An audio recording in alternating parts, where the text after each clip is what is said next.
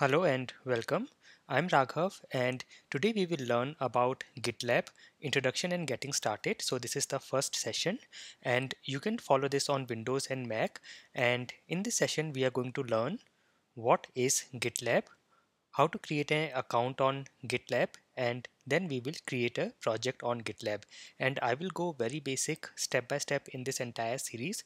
So if you are a complete beginner or if you have no prior knowledge on GitLab, do not worry, I will start from basic and we will go up step by step.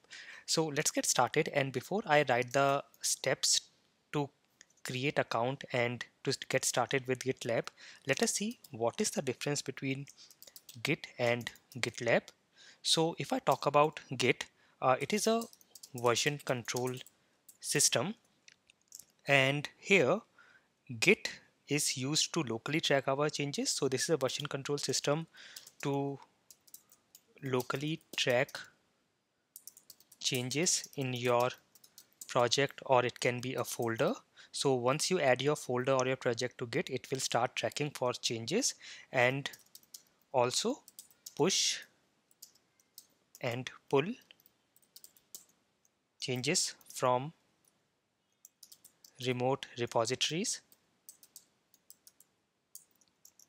like GitHub, BitBucket, and GitLab.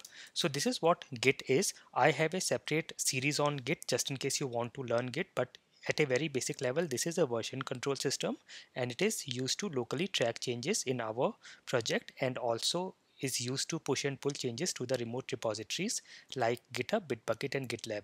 Now, what is GitLab? In fact, GitLab, GitHub, and BitBucket provides similar kind of services.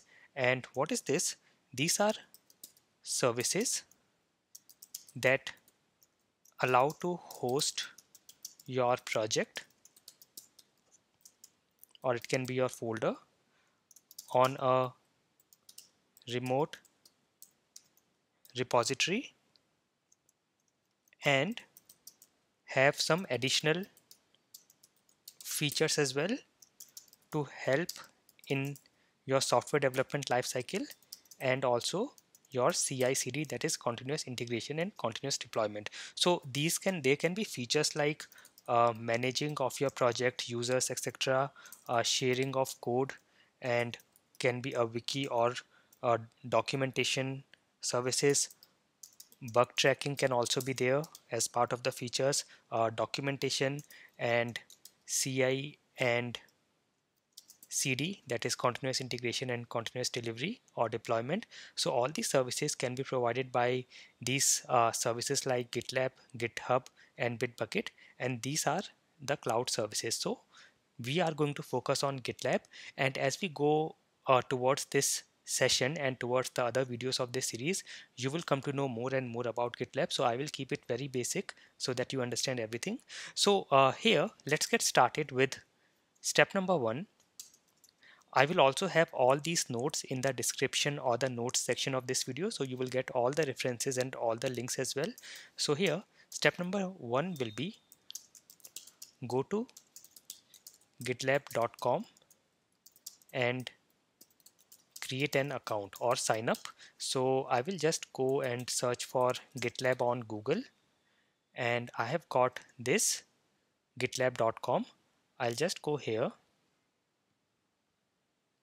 and this is the website gitlab.com, and you will also find some documentation here, so you can see. Now do not worry on whatever is written here, I will explain you everything step by step. So for now, let us go, and I will click here on register. Just click here, and here you have to provide your name, a username that you want to use, your email. You have to confirm your email and password. So let me just have my name. This will be my username, and I'll add my email,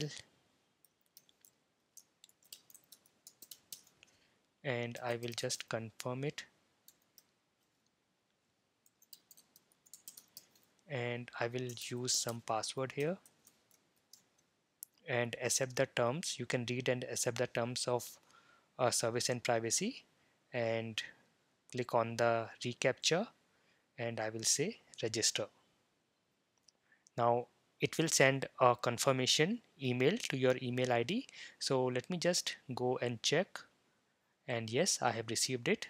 It is here, and I will just click here on confirm. So this will confirm my GitLab sign up, and now I will sign in. So this is going to be our step number 2. Step number 2 is sign in to GitLab. So I'll use my email, or I can use the username as well, and the password, and sign in.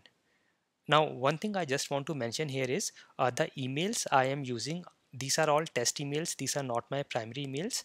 I have noticed in the past that some people look at these emails and start emailing me on these emails. I do not usually look at these emails for communication, so please do not use these emails for communication. So now we have logged into GitLab. Now here you will see a lot of options and features here. I will explain about all these later. For now, let us quickly go and create a project. You will see we have a project here. You can go here, or you will also see this plus button and a drop down. You can click here and also create a new project. So I'll just go and click on this project, and as of now you cannot see any project because there are no project. I will just go here to this new button and say new project. So this is step number 3. Create a new project on GitLab. So this will take you to this screen to create a new project. You can give your project name. I will just say this is my first project, and that's it. You can give some description which is optional. You can keep it private or public. So if you want it to be accessed by anybody without authentication, you can make it public, otherwise keep it private, and then just say create project. And here you can see the project is created, and here you also get a warning. You won't be able to pull or push project code via SSH until you add an SSH key to your profile. This we will learn in a later video, how to add SSH key. It will be very easy. For now we have created our project, and this link that you see at the top in the address bar, that is your project link. You can also go to this clone and you will see the link.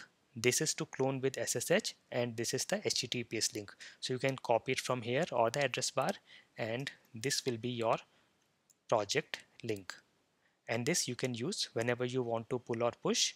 So we have created a project on GitLab. So this was very basic. In the coming sessions we are going to go deep and see how to add users, how to fork project, create branches, how to use Git to commit, pull and push, how to use GitLab runner, and we are also going to learn CI and CD with GitLab. So I hope this was very useful for you. Do watch the next tutorial, and if you have any doubts or any questions, you can write them down in the comment section below, and I will try to answer you as soon as I can.